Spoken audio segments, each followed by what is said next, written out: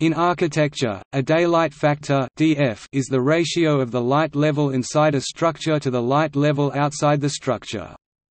It is defined as dF equals A EO by 100%, where A equals illuminance due to daylight at a point on the indoors working plane. EO equals simultaneous outdoor illuminance on a horizontal plane from an unobstructed hemisphere of overcast sky.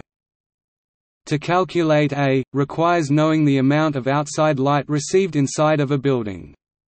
Light can reach a room via through a glazed window, roof light, or other aperture via three paths. Direct light from a patch of sky visible at the point considered, known as the sky component (SC).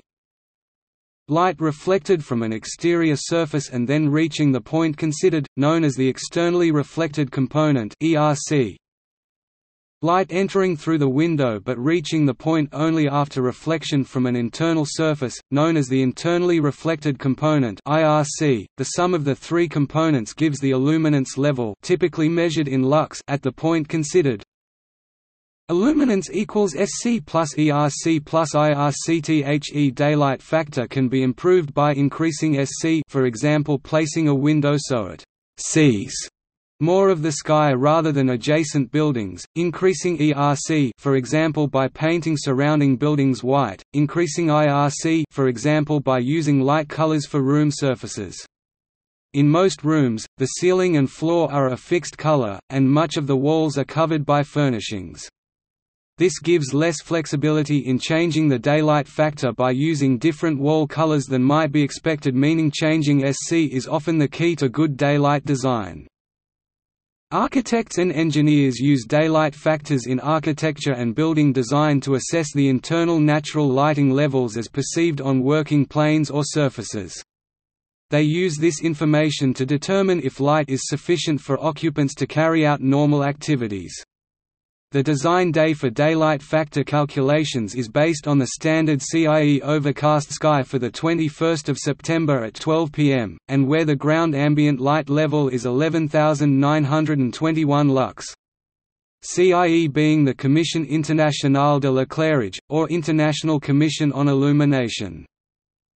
Calculating daylight factors requires complex repetition of calculations and thus is generally undertaken using a complex software product such as Radiance.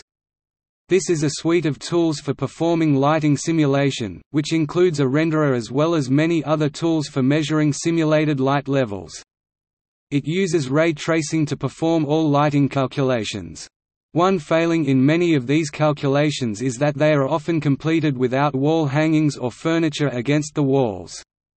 This can lead to higher predictions of the daylight factor than is correct. To assess the effect of a poor or good daylight factor, one might compare the results for a given calculation against published design guidance.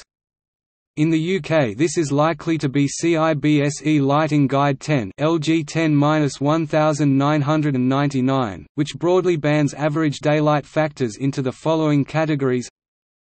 Under 2 not adequately lit, artificial lighting is required. Between 2 and 5 adequately lit but artificial lighting may be needed part of the time.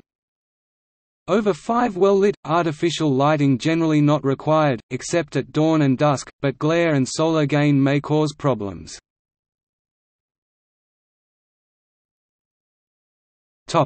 See also: Daylighting, Daylight, Right to light.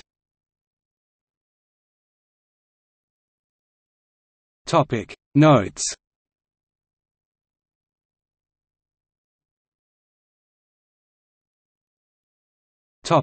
External links. International Commission on Illumination